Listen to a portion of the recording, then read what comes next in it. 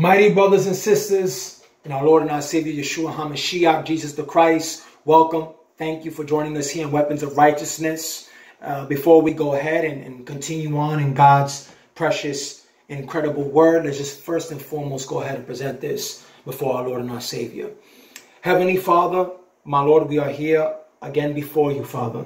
In the mighty name of Yeshua HaMashiach, Father, we are delighted always, my Lord, in your presence, my Lord.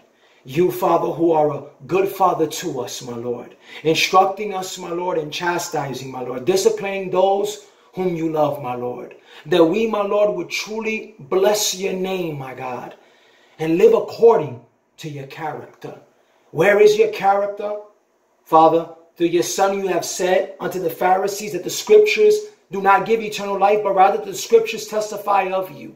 My Lord, we know that it is by your word, my Lord, that we see your character and see the character that is you, even throughout our brothers and sisters all throughout history. My Lord, that by your word, your Holy Spirit, my Lord God Almighty, convict us, my Lord, the same word, my Lord, that you brought into my mind. Go ahead, Father, I'm just here to be a servant, my Lord, unto my brothers and my sisters, to bring your word, that we, my Lord, may be holy and pleasing unto you, my Lord, increasing in the knowledge of you, my Lord, not out of arrogance, my Lord, but in more humility, in the mighty name of Jesus Christ. So, brethren, we know that many people have stated in schools, libraries, the internet, any place where education, knowledge is presented as power. And Christianity has always been placed under this, let's say, under a microscope, where people have said that Christianity is nothing but a ripoff of previous beliefs, that Noah's flood is a copy of the Gilgamesh epic, that Christ is compared to the gods in Egypt, so on, so forth, yada, yada, yada. But we see here, brethren, God's word we know is truth. The Lord is truth. And this word testifies of him.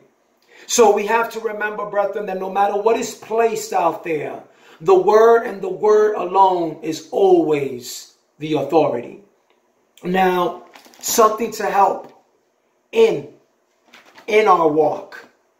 Peter had said to have a reason for your faith.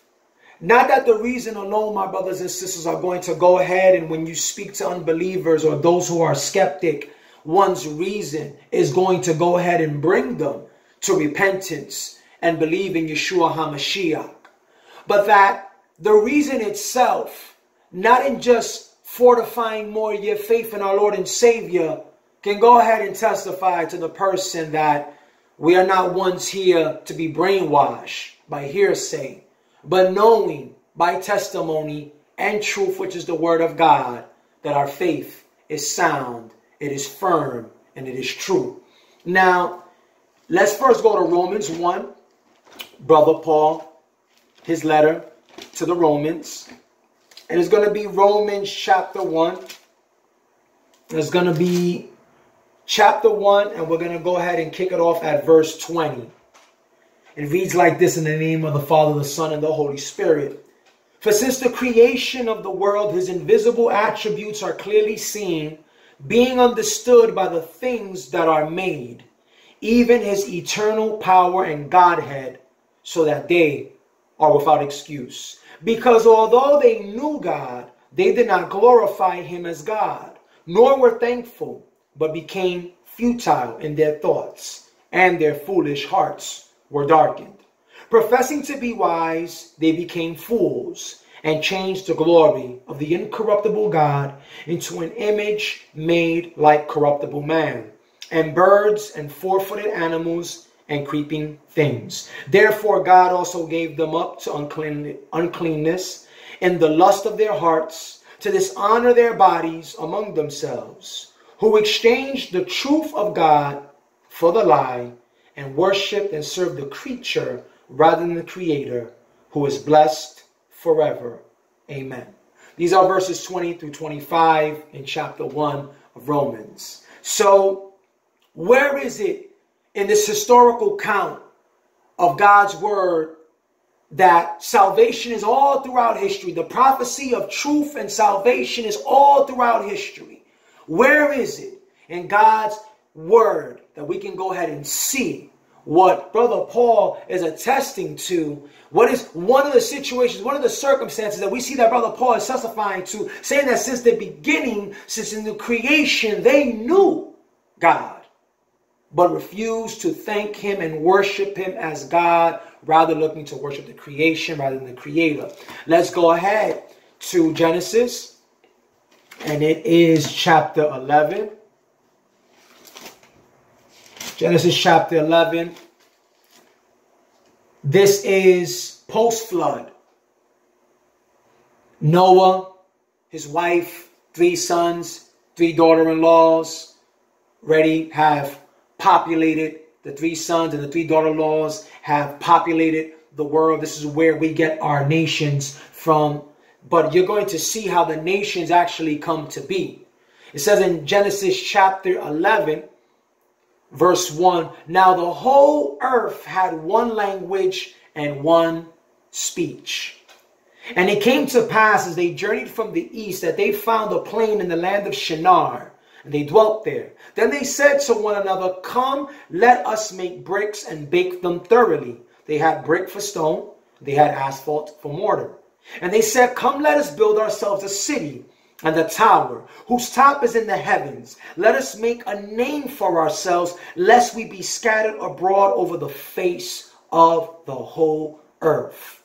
This right here is the meat in this whole account that is going on. Verse 4 of chapter 11 in Genesis, it says, come, let us build ourselves a city and a tower whose top is in the heavens. Let us make a name for ourselves, lest we be scattered abroad over the face of the whole earth. So you see that, again, there is mankind repopulated through the 3 sons and the 3 daughter-in-laws of Noah. They're speaking one language. And what they want to go ahead and do with this unity of being able to all speak in one language, they want to go ahead and operate in the same mindset and do what? Do evil. And go ahead and try to create some tower so that they can go ahead and raise themselves up above God. It says, let us make a name for ourselves. It's like Lucifer, who used to worship the Lord at his throne. And rather than worship the Creator, he now wanted to be worshipped. And rather than mankind wanting to go ahead and lift the very sovereign name of Jehovah, they wanted to go ahead and make a name for themselves. Then they even say, let's do this before we go ahead and get scattered. Let's continue on forward. Verse 5, but the Lord came down to see the city and the tower which the sons of men have built. See, brethren, something that you see in all pagan mythologies, which are just demonic doctrines, because gods do not exist. Demons do. There's only one God and one God only, that is Yeshua. But as you see in these demonic cultures, they want to go ahead and always make their gods so impersonal. And when they are personal, all they do is they would come down in these myths and just go ahead and mate with women and stuff like that and cause drama in human beings' lives. Can't believe that this is what people used to actually bow down and worship. And I don't know what to talk. I was a fool entangled in the lies of Satan as well, because I too used to be an idolater. I was literally a pagan, and I went and just basically worshipped everything underneath the sun. But praise my Lord and Savior Yeshua, hallelujah, from removing me out of the darkness and filling me with his Holy Spirit. It says, the Lord came down to see the city and the tower which the sons of men had built. You see that the Lord our God, the one true God, he is personal and he cares for his creation. And the Lord said, indeed, the people are one. They all have one language, and this is what they begin to do. Now, nothing that they propose to do will be withheld from them. Come, let us go down. Little I'll stop right there for a moment. Come, let us go down. Another time when Yehovah says, so there can be a teaching against many who say that there is no Trinity, no Father, Son, Holy Spirit. But that's for another time. Come, let us go down, and there confuse their language, that they may not understand one another's speech. So the Lord scattered them abroad from there over the face of all the earth, and they ceased building the city. Therefore, its name is called Babel, because the Lord confused the language of all the earth. And from there the Lord scattered them abroad over the face of all the earth. This is from chapter 11, 1 all the way through 9. Afterwards, it begins to go into the genealogy of Shem. So what do we see here? Mankind. Many of us, we know, all of us should know, that no matter what is the color of our skin or what nation we come from, that we were born in, and we have picked up the customs and the culture of it, mankind is one. There are not 2, 3, 4 different versions of mankind. There is only but one man. This is the truth. The truth that you see again in God's word that has the answer for all matters, that there shouldn't be racism or any of that sadly because of sin happens in the world. But we're not here to go ahead and discuss racism. That is a topic too that can also be discussed by God's word, straight cutting it into pieces. But what one is discussing here is when the unbeliever, the skeptic, looks at the Christian and says, I see so many similarities between all these cultures, these myths, these stories from other cultures, and Christianity is just a ripoff off of it. They think that Christianity is a remix of these demonic cultures. But what they got to understand, brothers and sisters, and what we first and foremost are to understand, because this is not to debate anybody into the faith. This is that a person themselves, that their heart of stone becomes a heart of flesh, that they see the truth, that they hear the word of truth, that they fall into repentance, and they accept Jesus, Yeshua HaMashiach, as their Lord and their Savior. And then they will continue to go ahead and walk and keep his commandments because they love him. Now, back to the matter at hand. What this is about is reminding us, brethren, that we are not a copycat of anyone, but rather that all the cultures, with all their beliefs, have copied the very truth of Yehovah.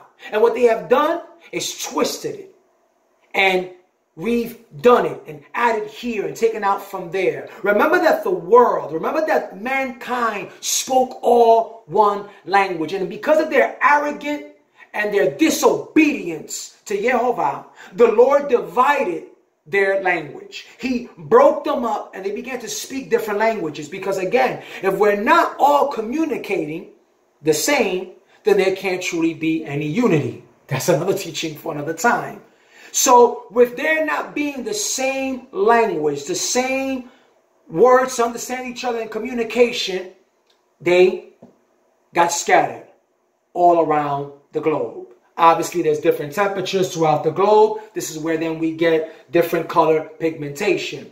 But what we have here is, think of this. Brother Paul, by the wisdom of the Holy Spirit, is understanding. Also, he was a student of the Torah. But now with the wisdom of the Holy Spirit, able to understand the Torah even more in depth. The Torah is, of course, the book of the law. First 5 books, so on and so forth. Continue this on another time. But what he is putting there in Romans 1, verses 20 through 25, is he is letting it be known that since the very beginning, all man knows, just simply by looking at the creation, that the Godhead exists, that the Lord, Yehovah, our Lord God is one, that they know that the Lord, he is Lord and there is no other. But they refused to thank him and to worship him as God. And God allowed it to be because, again, the Lord is not one for making robots. He has us having free will. So just think on this. You have people who look to raise up their name, make a name for themselves. Now they are scattered and have different languages. But in each and every single group, you have those people that were a part of this event at the Tower of Babel. So what happens? In such arrogance and such pride, wanting to raise themselves up before Jehovah, now that they have been divided and split across, what do these nations, what do now these people that are spread out begin to do? Well, with such animosity, they begin to go ahead now and in their own cultures start to take everything that they had heard and knew about Jehovah. Everything that they had heard and knew pre-flood. Everything that they had knew of before, they begin to twist it. Remember, in the Tower of Babel event, this is that throughout the time and throughout the years, they knew that the world of old had been washed and obliterated away, and that they had came out from a flood. So what does now a hateful, spiteful, bitter person do? Begin to go ahead and now go ahead to shape that historical account of the flood, the real flood documented here in the Bible, and then begin to come up with tales of their own, such as the Epic of Gilgamesh, that people think that Noah and the flood is a ripoff, is a bite-off, but it's the other way around. And they go ahead and they continue on. And they go ahead and there's always been a Messiah preached. When you go ahead into Genesis and you go ahead and you look at the bloodline of Adam, there's a son through Seth that says Enosh. And it says that when he was born, that all men began to know about the Lord. We know that Noah survived into this new world post-flood, and that he, a preacher, and his children, they continued on bringing about the word of God. Shem and Japheth continued on to preach the righteousness of God. That's why in verse 10 in Genesis 11, you see that after this account, it began now to start telling you about Shem. Why? Because after mankind is scattered, and now in this bitterness, they go ahead and they begin to create their own stories. They begin to twist the glory of God and make it perverted and have people believing to worship the creation rather than the creator. There is still a line of people that have not fallen away into that mindset. And that is why next in Genesis 11, verse 10, it begins to tell you about this family line continuing. And it starts telling you about the genealogy of Shem. We know that from there, Abraham comes about. And it is from Abraham the promise is given. A promise that, remember in Galatians chapter 3, Paul says that all of us that are in Yeshua HaMashiach, Jesus the Christ, we are truly children of Abraham. So, my brothers and sisters, I leave you with that. To remember the reason for one's faith. To know, brethren, by sound doctrine and the truth of God's word, that we are not a copycat of any religion. If anyone comes and questions and brings up such a matter, my brethren, you now have this teaching among others from other ministries that I'm sure too have also touched upon the subject. But one has come in the power of the Holy Spirit, for the Holy Spirit brought this up. And I was just amazed, just with the Father, just in conversation, just before him, in his presence, and just talking with my wife, and the Holy Spirit just brought all of this to mind.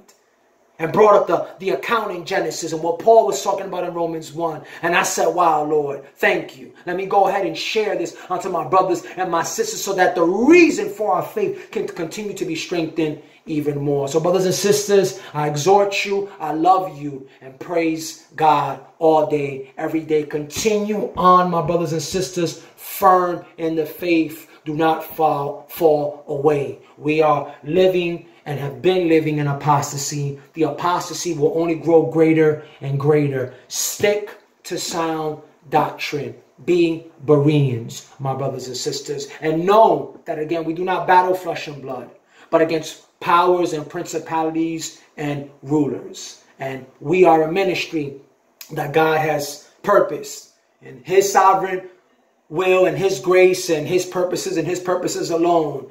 That is what this ministry is. 2 Timothy 2:15 is the mission.